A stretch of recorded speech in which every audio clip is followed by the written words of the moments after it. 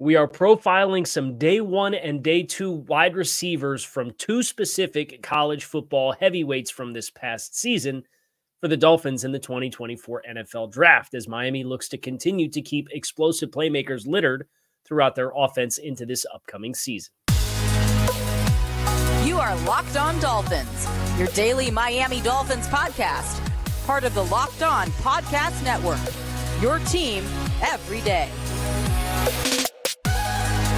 All right, Miami, welcome to another episode of Locked On Dolphins. It is your team every day here on the Locked On Network. I'm your host, Kyle Krabs, a lifelong Miami Dolphins fan, host of Locked On Dolphins, co-host of Locked On NFL Scouting.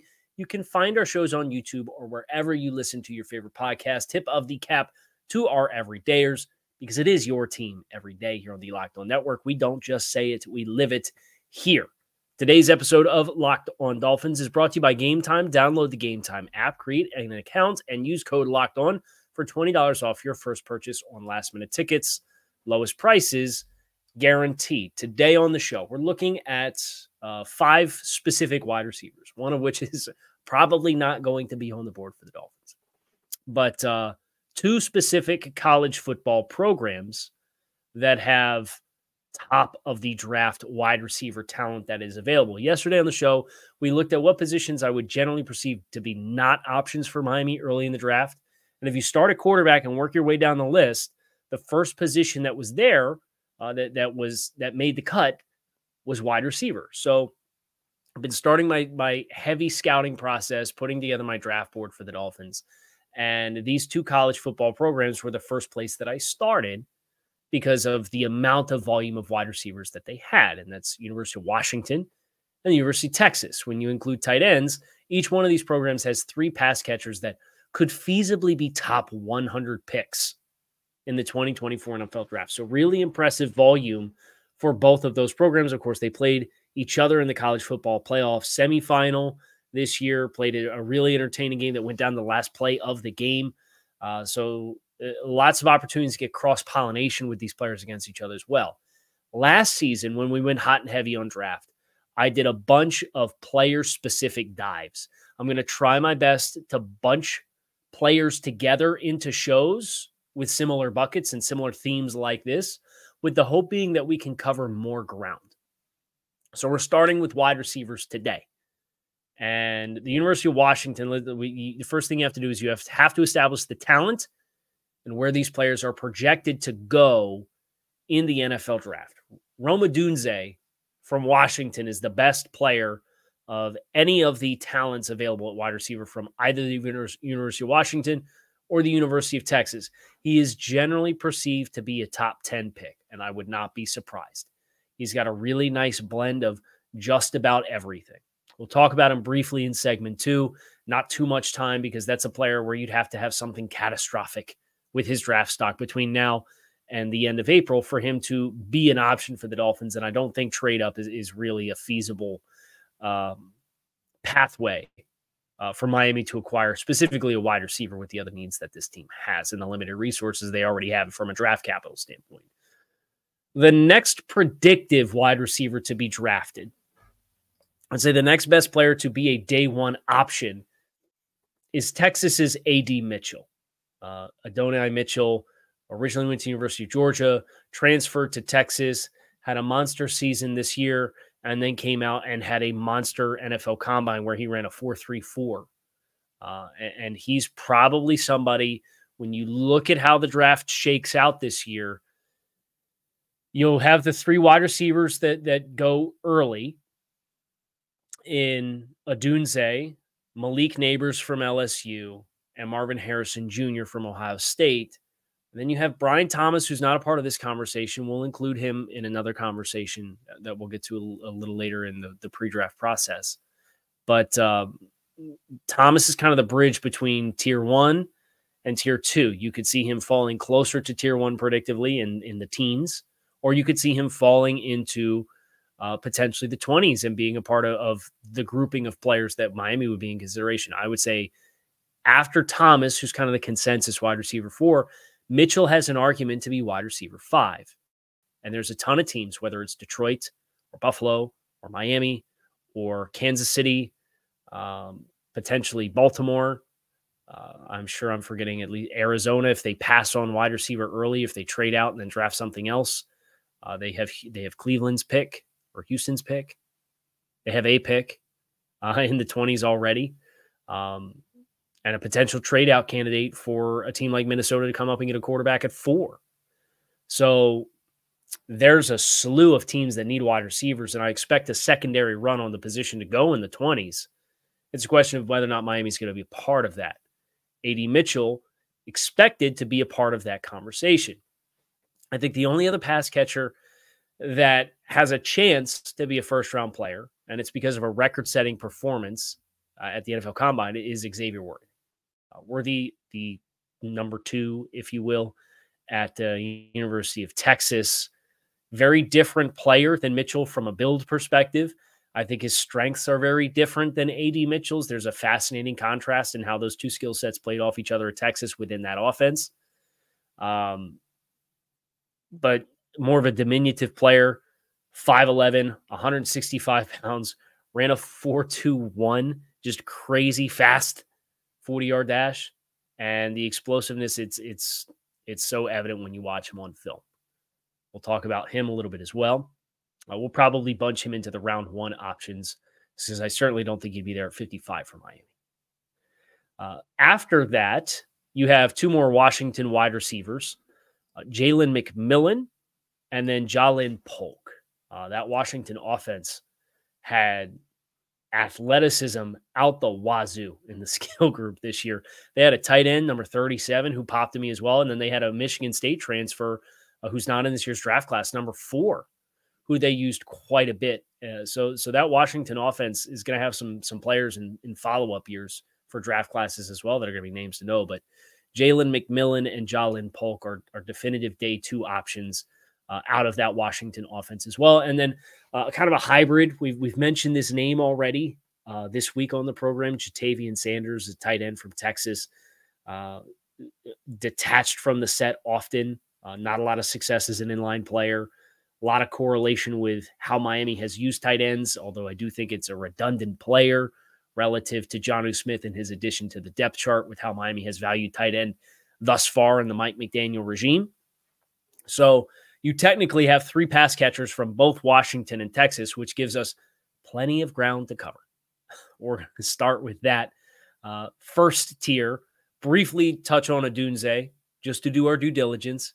And then we'll get into A.D. Mitchell and Xavier Worthy next here on this episode of Locked On Dolphins. So make sure that you stick with us. Say goodbye to busted brackets because FanDuel lets you bet on every single game of the tourney. Whether you're betting big on an upset or you're betting on a 1 seed, it's time to go dancing with America's #1 sportsbook. Right now, new customers get $200 in bonus bets if your first $5 bet wins. That's $200 to use on point spreads, money lines. You can even pick who's going to win it all. So visit FanDuel.com/lockedon and bet on college hoops until they cut down the nets. Washington didn't cut down any proverbial nets, but they got close. They played in the national championship game against Michigan, and Michigan's another team that has multiple pass catchers to know between Cornelius Johnson and Roman Wilson. So lots of names to be familiar with. That's what this time of year, the next month here on this program is going to be all about. And I'm like a pig in slop, right? Because I got my career in football started as a draft Nick, and then kind of skewed team specific after I started draft specific. But the Dolphins were the thing that pushed me into being a draft Nick because of the lull, that dreaded 15-year stretch from about 02 to 16 was a lot of miserable seasons starting in about late October, early November, when you start watching college football games, looking for that name that's going to pop, that's be like, oh, that's going to save the Dolphins. And it never really happened. But I owe a lot of my draft passion to the Dolphins. So we've come full circle here. So let's touch briefly on Rome Odunze from University of Washington, who is 6'3", 212 pounds, ran a 4.45 40-yard dash, very explosive player in all facets, 39-inch vertical jump, ran well with the shuttles. Not a lot of wide receivers run the shuttles at the NFL Combine. He ran a 6.88 sub 7-second 3-cone drill. Says 7 seconds is kind of that magic number for wide receivers. If you're going to run it, you better run sub 7 seconds. And then a 4.03 second short shuttle, which is starting on the midline, 5 yards to one direction, back across the midline, 180-degree pivot across the midline, another 5 yards the other way. So you start 0, 5, 10 back the other way is 15, 5 back to the midline for 20-yard short shuttle. A 4.03 second, which is 91st percentile. So of all wide receivers to come through the NFL Combine since the year 2001. And he spent a lot of time. I believe I remember Odunze stayed on the field at the Combine running the short shuttle repeatedly, trying to break 4 seconds. And he had already had the best time, but he wanted to run sub 4 seconds. So really neat, competitiveness for him with himself at the Combine. Probably going to be a top 10 selection. There's teams, whether it's Tennessee, even though they spent on Calvin Ridley, Chicago potentially at 9 as the third wide receiver to go with Keenan Allen, who they just drafted. The general expectation is Odunze is going to go within at least probably the first 12 picks. If he gets past that point, it would be something of a surprise because he's a very complete athletic profile. And that Washington offense is kind of a nice teaser for when we get to Jalen McMillan and Jalen Polk as the complementary players within the passing offense.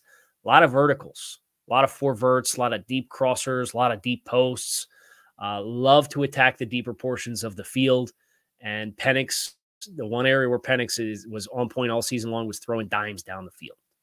And Odunze's got really good ball tracking skills, but they also had some schemed throws where they would scheme perimeter throws to Odunze and let him get the ball in his hands quickly, and he had some size and some fluidity to him. It's the blend of everything that makes him a complete player, which offers something for just about every offensive scheme in the league, regardless of whether or not you're going to run an Erhard Perkins vertical passing attack where you're looking to really shoot the ball down the field, or if you're going to run a timing-based offense. He's got the size to play through press at the line of scrimmage. He's got the fluidity and the body control to reduce his surface, so he's not giving up big chunks of himself for you to really jam him at the line of scrimmage. He could break off his routes very well. He's got very good ball skills, strong hands, very complete player. Not going to be in play for the Dolphins, if we're being completely honest. So now that we check that box, we'll move on. Let's talk Texas and A.D. Mitchell. I think the thing that stood out to me the most about Steve Sarkisian's offense was a lot of parallels. We mentioned it with Jatavian Sanders, but in general, I thought there was a lot of parallels to how Texas ran offense to certain elements of how Miami played offense. So it makes sense that Mike McDaniel's there and Chris Greer was Chris Greer there? Frank Smith was there. They had a whole slew at the Texas. They had the full conglomerate was there at the Texas Pro Day, which makes all the sense in the world because you got a speed guy like Xavier Worthy. You got A.D. Mitchell, who's a little bit of a different body type than what you have. And you have Jatavian Sanders, and there's this overlap with a lot of the ideological things that Miami likes to do. Makes a lot of sense. A.D. Mitchell, 6'2.25", 205 pounds. Ran a 4.34 40-yard dash, which is flying. Had 39.5-inch vertical, which is 89th percentile for wide receivers since 2001, the NFL Combine. And Lordy, I'm going to do the math, 11-foot, 4-inch standing broad jump, 136 inches. That's 98th percentile for wide receivers since 2001 at the NFL Combine. So explosiveness, linear explosiveness through the nines at 6'2", 205 pounds. There's some players, courtesy of Mock Draftable, that stand out as far as athletic comparables that I think are good names to know. I think the most successful player is DJ Chark. And DJ Chark at his peak was a player who won vertically down the field in the NFL. And I think that's where Mitchell's bread and butter will be. I do think there are flashes of really dynamic change of direction skills. One of the questions for Mitchell is the consistency of performance. The motor felt like it ran a little hot and cold. There were moments where the switch was flipped, and if he's early in the progression, you could see the intensity of the routes was a lot more notable, a lot more significant.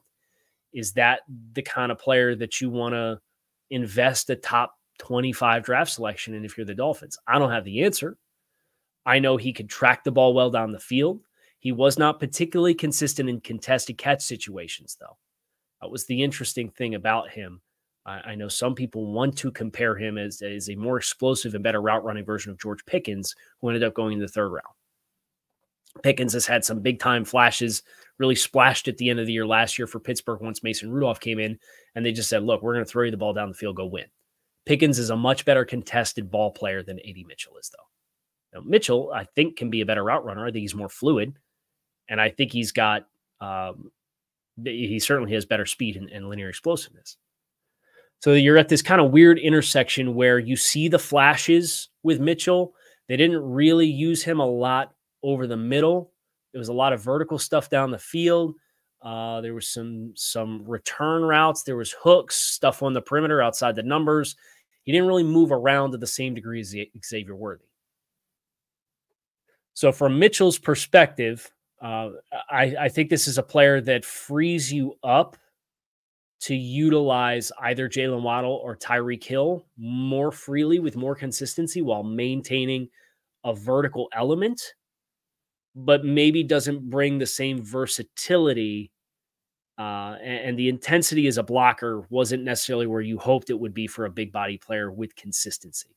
The other thing that stood out about A.D. Mitchell that I think made him a questionable fit for Miami was the run after catch element of his game was not particularly impressive. I thought there were too many instances where he would catch the ball, he would get his eyes upfield, he would take what was immediately available and selectively like avoid contact or go down or get out of bounds. And this is when you're getting outworked for yards after the catch by Xavier Worthy, who weighs 50 pounds, 40 pounds less than you. That's hard to ignore on tape. And that's not to say A.D. Mitchell can't be a good player. I just think his pathway to success as an NFL player, there's a specific role for how that's going to come. And the question is, do I think that's a significant overlap with the Miami Dolphins and how they want to play offense? Is not something that I think is an open and shut case. We'll talk Xavier Worthy, Jalen McMillan, Jalen Polk next here on this episode of Locked On Dolphins. Make sure you stick with us. Make sure you get your tickets without the stress, courtesy of Gametime. Gametime is obsessed with finding you ways to save money on your tickets. They have deals on tickets right up to the start of the event and even an hour after it starts. It is the place to find last-minute seats for football, basketball, baseball, concerts, comedy, theater, and more. They also have zone deals where you pick the section and Gametime picks the seats for big-time savings. They're the only ticketing app that gives you complete peace of mind with your purchase. You could buy tickets in seconds with a few taps on your phone, and they give you all-in prices to show you your total up front. So there's no surprise fees when you go to check out. Take the guesswork out of buying tickets with Gametime. Download the Gametime app, create an account, and use code LOCKEDON for $20 off your first purchase. Terms do apply. Again, create an account and redeem code LOCKEDON, LOCKEDON, for $20 off. Download Gametime today for last-minute tickets. Lowest prices guaranteed. Xavier Worthy from Texas, the reigning 40-yard dash NFL Combine champion. I think what stood out to me about Xavier Worthy was the role and usage at Texas had some mirrored elements to how Mike McDaniel has used Jalen Waddle and Tyreek Hill. And that's where if the Dolphins' priority and prerogative is to add something different to the wide receiver room, maybe you can make the argument that A.D. Mitchell would be a better selection, or Brian Thomas from LSU, who we're not talking about in this deep dive, would be an option that is attractive to them. But if they're looking to have more layers of what they've been, Worthy, I think, is a ... Sorry in advance. Worthy option for the Dolphins. Is he a worthy option in 21? I don't think so. I think the scenarios in which you would be acquiring Xavier Worthy would probably be predicated on having an abundance of options at 21, trading down out of that pick if you had the opportunity to do so, letting the board come to you as you move down, and then potentially him being the best player available if you move into the late first round or if you move into the early second round altogether to really stock up on top 100 picks. If that's the pathway, that's where I see Worthy being a good value selection for the Dolphins. You can make the argument, well, if he's your guy, just take him at 21. I get that. That's a really slippery slope. I'd love to maximize the value of every single selection, especially when you have limited assets this year. They put him in the backfield. They put him in motion. They run perimeter screens with him. They put him in the backfield and he runs flats. Remember that touchdown that Tyreek Hill caught against the Jets, the first touchdown? And he got matched up on a linebacker or safety, and it was just way too easy. They ran some kind of rub on the perimeter, and this player from depth in the low red zone has to run with Tyreek Hill. They did the Texas Longhorns did that with Xavier Worthy on a 3rd and 6. And Worthy caught the ball out of the backfield. There was a rub. Guy had to come from depth, play over top, attempted to tackle him at the sticks, 2 yards short of the line to gain. Worthy lowers his shoulder. This was against Alabama. Takes the hit on, spins back inbounds, goes up, gets the first down. At 165 pounds. Reps like that are hard to miss. They're fun. They take him outside. They motion him in. They'll hit him with a perimeter screen. They'll get offensive linemen that release out in front of him. Jatavian Sanders is usually involved in a lot of those as well. They've run jet motion with him, end arounds with him, like they do with Jalen Waddle. They did it with Jalen Waddle probably 5 times last year. Never really popped a big one. Texas was really close to popping a big one. It was Sanders was out in front versus a corner, and Worthy was on the end around, and he could go inside or outside, and he put his foot in the ground to go inside, but the Sanders hadn't attached it on the corner yet, so the corner makes the tackle for like 6-yard gain. Could have been like a 60-yard touchdown. There's like a lot of overlap, and that's where I consider how Miami has approached this offseason thus far, and they seem to want to continue to invest in what they've been invested in and get better at it and have more options with it and have more depth with it. And that feels like Xavier Worthy. I think of all the players that we're going to talk about here, Xavier Worthy is the best fit with what the Dolphins offense is. I just don't think it's an appropriate value at 21. And the reason why, I think size and stature is a notable concern. I also don't think Xavier Worthy is as fluid as is as fluid as Jalen Waddle. I don't think he's short area as sudden as Tyreek Hill. I think he's a little bit more of a strider. You know, he's over 5'11" and 165 pounds. So this is not like 5'9", 165 where you're like condensed. He's a little bit longer. And as a result of being a little bit more of a strider, I don't think he has the same short area shake. I think he's a little bit more of a linear plane player. I don't think it's a coincidence that he didn't do his shuttles because I don't think his shuttles would have been where his speed testing was or his explosiveness testing for his jumps. He was 99th percentile in 40-yard dash. He was 93rd percentile in 10-yard split. He was 95th percentile in vertical jump, 41 inches. He was 92nd percentile in broad jump, which was 10 feet, 11 inches. So like really, really good numbers. But he was 9th percentile in hand size. His hand size was 8 3/4 inches. He was 1st percentile in weight for wide receivers, 165 pounds. His wingspan was 74 1/4 inches. That's 26th percentile for all wide receivers since 2001. And that shows up when there's throws away from his frame. He doesn't have a great catch radius, and he doesn't have a great level of consistency catching the ball away from his frame. And, you know, there were some instances where he's running slants and Quinn Ewers is throwing hospital YOLO balls high, 3 yards high above his head, and he's got to go up and catch it, but he knows somebody's going to sit there and stick in his ribs when he comes back down with the ball, and he doesn't finish those plays. He's got to go down low to dig out throws when Ewers is trying to throw on the move, and he can't quite complete those opportunities as well. So I know some of the criticisms for Jalen Waddle is, man, some of the drops, and he's trying to catch the ball against his chest, or Tyreek Hill, these high degree of difficulty away from frame at full speed catches that you're trying to make as a $30 million per year wide receiver. And I hear those. And if you got problems with him with Jalen Waddle and Tyreek Hill, I promise you're going to have the same issues with a first round pick in Xavier Worthy because they're going to show up on the film. So that's some of the concern with Xavier Worthy.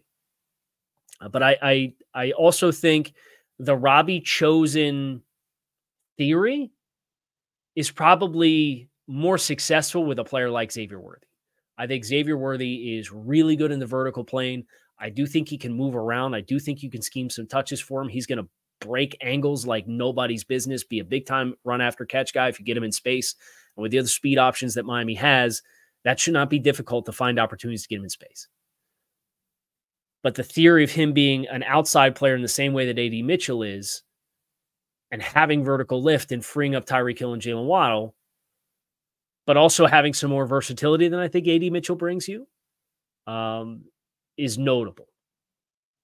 And when you want to go 11 personnel, the question is, the Dolphins want to be more valuable when they go with 12 personnel with 2 tight ends, whoever they're going to complement Jonnu Smith, whether it's Durham Smythe or in other passing situation, somebody else, or do you want to be more successful in your 11 personnel, and what's the recipe look like to get you there? Jalen McMillan and Jalen Polk. Jalen McMillan, 6'1", 200 pounds, ran a 4.47, really good broad jump, good tester across the board, big hands, wins down the field. I think the number one athletic comparable for him is a really good description for who this player is. That's Jalen Tolbert, who was drafted by the Cowboys in 2022. Romeo Doubs or Dobbs, it's how it's been pronounced has changed 3 times. So apologies if it's not Dobbs. I think it's pronounced Dobbs now. With the Green Bay Packers is another name from that 2022 draft class. Those are 2 very high-level athletic profile comparisons for Jalen McMillan. And they were both, mid-round draft picks. I think that's appropriate for McMillan. Would not be surprised if he goes in round 3 because he can run well. He ran a sub 4.5, 40-yard dash. And he's really smooth. That's the thing about him is he's silky smooth. He's not overly imposing as a player. He's not particularly tall. He's not particularly heavy. He's not particularly long. He's not particularly fast. But I don't think it's a coincidence that his best testing, sub 7-second 3-cone drill and a really good short shuttle as well. So the smoothness for him from Washington stands out. And he's got probably just as good of hands as Rome Odunze does. That was the thing that stood out to me with him. Whereas Jalen Polk, the quote-unquote other wide receiver, 6 foot, 200 pounds, 4.52, little bit more of a dynamic route runner than McMillan is, but I think has some more questions.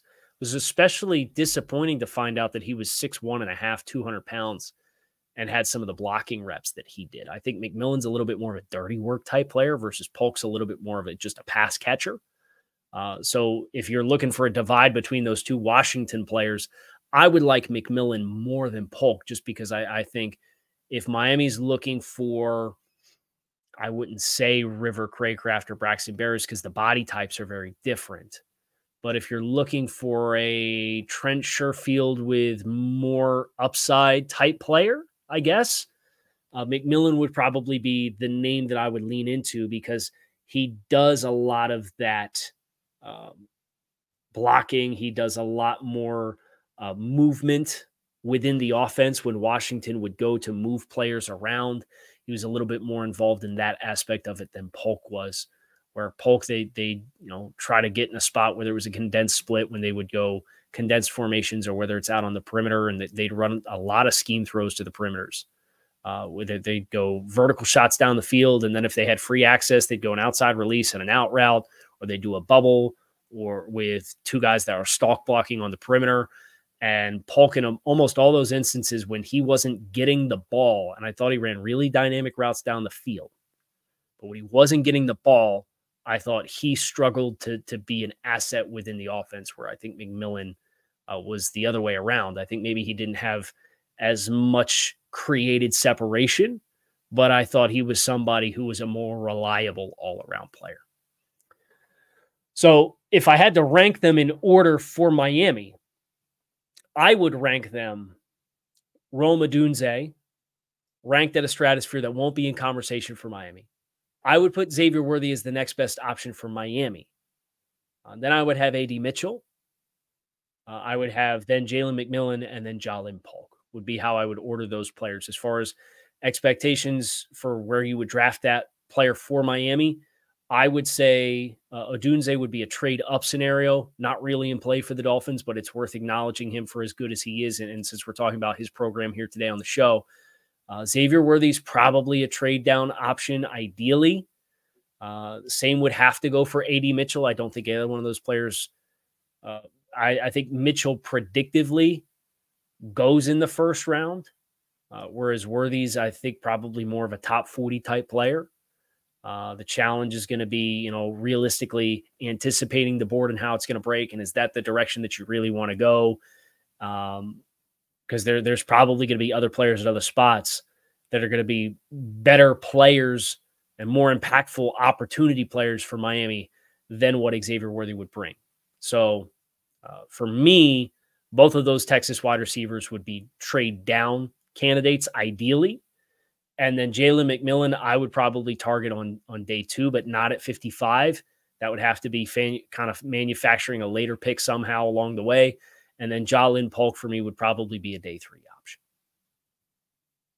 That's going to do it for us here on this episode of Locked On Dolphins. 5 NFL prospect wide receivers in the books from the University of Texas, the University of Washington. Hope you guys enjoyed our first of many over the next month, deep dives into some of these players. Some players will get individual deep dives. But this was just too good of a group of too many players that I watched in close succession. We had to hit them all in one shot. Keep it locked in right here on Locked On Dolphins. I'm Kyle Krabs. You can find me on YouTube or wherever you listen to your favorite podcast. Make it a great rest of your day. I'm out of here. Fins up.